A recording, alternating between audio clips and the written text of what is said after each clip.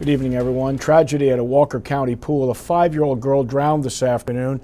WVTM 13's Chip Scarborough has eyewitness accounts from those who tried to save the child.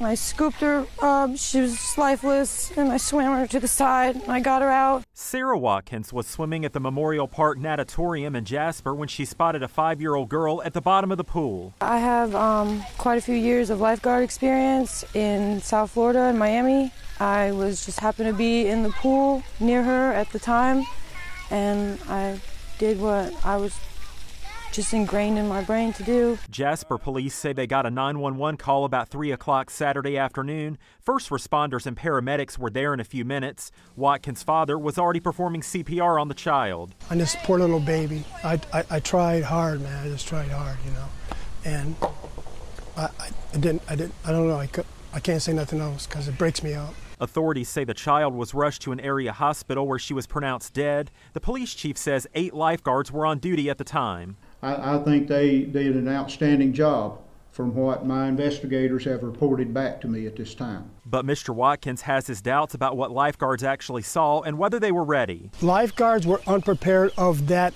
kind of disaster, yes. I haven't heard anybody say they didn't see her. We've not uncovered that she wasn't seen. The Walker County coroner tells us the victim is Faith Lynn Blankenship from Empire. The police chief says investigators are still questioning people who were at the pool and will release more information when it's available. Jeff? What a sad story. Thank you, Chip.